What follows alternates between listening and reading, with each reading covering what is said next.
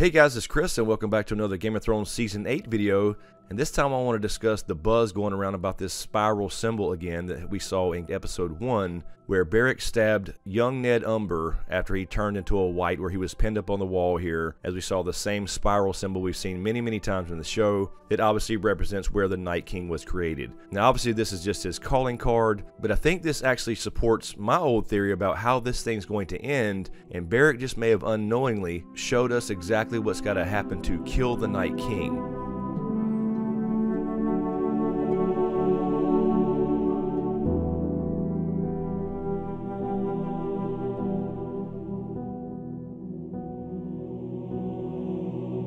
So I'm sure there are a lot of great videos out there and articles, etc., trying to decipher what the hell this possibly meant. Why would the Night King leave another symbol behind when he's already done it several times? And why now after the invasion's already begun?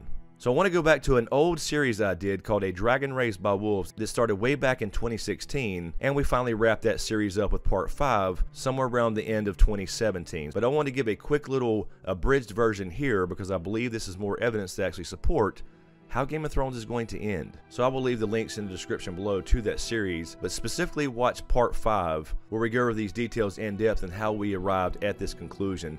But essentially what we talk about is how the Owl of Faces is the key to destroy the Night King. Very early on in A Game of Thrones, the first book, the Owl of Faces and God's Eye are mentioned several times in early chapters of our main characters. For example, Dany has never seen Westeros, but she mentions all these places she would like to see that Viserys told her about, and the God's Eye and Owl of Faces is one of them. Jon also thinks about places he will never see once he decides to join the Night's Watch, and specifically thinks about the Owl of Faces. As well as Bran in Chapter 7 in A Game of Thrones when he's talking about the Order of the Green Men and their strange magic powers. Then we go from there to associate the Order of the Green Men and how they're described to the White Walkers that start off in the prologue of our story.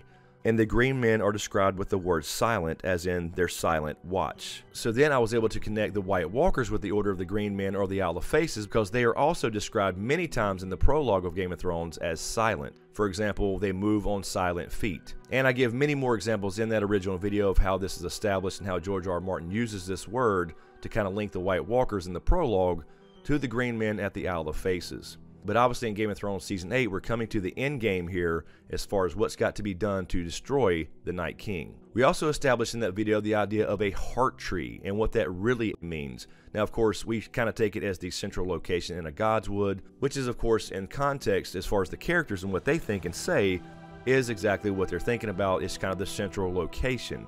But it also comes along with this circular imagery as we see in the show as well.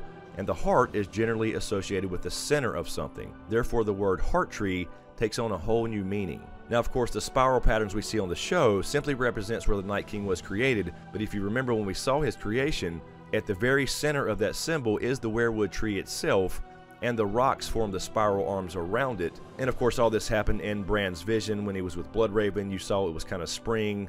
The Night King, before he was turned, was tied to a weirwood tree. So in the show, Bran goes back to the same location by himself later and sees the same place, this time covered in snow, where he sees the army of the dead, and the Night King actually marks his arm. Also, we mentioned that Davos kind of sets up the idea that Melisandre is actually on the right path. She just doesn't know it yet and doesn't know exactly what it means. Davos mentions Melisandre burning the heart tree because, of course, she was telling Stannis that he was Azor Ahai, the prince that was promised, and as part of her religion, any other religion, including the old gods, are simply blasphemy to her, and she actually urges and has Stannis burn the weirwood tree at Storm's End. Also in the books, Melisandre straight up tells Jon to burn weirwoods because she says a vow to a tree has no more power than a vow to your shoes. And this is when Stannis was offering Jon to become Jon Stark, the Lord of Winterfell.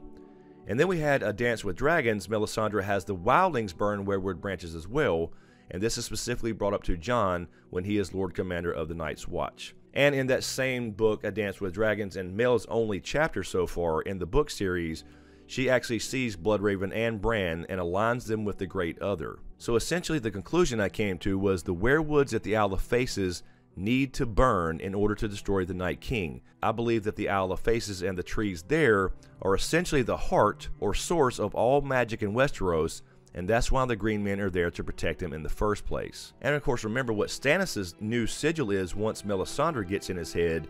It is a burning heart. So again, in summary, I believe to kill the Night King, you have to destroy the magic that created and sustains him, and to do that you need to burn down the werewoods at the Isle of Faces. In other words, you need to burn the heart of magic in Westeros. Now, what do I mean by that as far as the show goes in Game of Thrones Season 8 Episode 1 with Little Ned Umber and the burning spiral symbol on the wall? Well, of course, the spiral symbols again are a calling card from the Night King, essentially telling us what they need to do. They need to go to the center, and of course we see Beric actually stab the center of this symbol representing the heart, where the heart tree actually was, where he was created. When Little Ned Umber turned to a white, he stabbed that heart essentially and caught the whole damn thing on fire. Then they gave us a good long shot of the whole entire symbol catching fire and burning, as in the Isle of Faces. So I believe they essentially told us symbolically, with Beric stabbing that flaming sword into the heart of that symbol, kind of tells us what needs to be done in a very symbolic way. So anyway guys, let me know what you think in the comments below, and again, watch that video for more detailed descriptions and actual book quotes, etc. about what I'm talking about. It does fit fairly well, and I think this is a way they could do it in the show. Although the God's Eye has not been set up in the show, Tywin did technically mention the God's Eye Lake in Season 2, but all the symbolism could still work, and of course we could still have time to get the God's Eye or the Isle of Faces set up in a Bran vision, but they could also do it differently in the show, and maybe it's just the heart tree at Winterfell or a certain tree, or maybe even the same exact tree that he was created at in the show. So essentially you could have the same ending in the books or show as far as the werewoods being destroyed, the source of magic that created him and sustains him in the first place. Anyway guys, let me know what you think in the comments below. Do you think this little symbol where Beric stabbed Little Ned Umber kind of told us what's going to happen in the end of the series in order for the living to win this war at a great cost by destroying all magic in Westeros? And as usual, thank you for all the support, especially you guys on Patreon, and a huge shout out to my executive Patreon SmokeScreen producers. And if you dig what I do here, please give these videos a like, comment, and share. And of course, be sure to subscribe to get everything and click that notification bell so you're notified when I drop a new video. So thanks for watching, and we'll see you next time.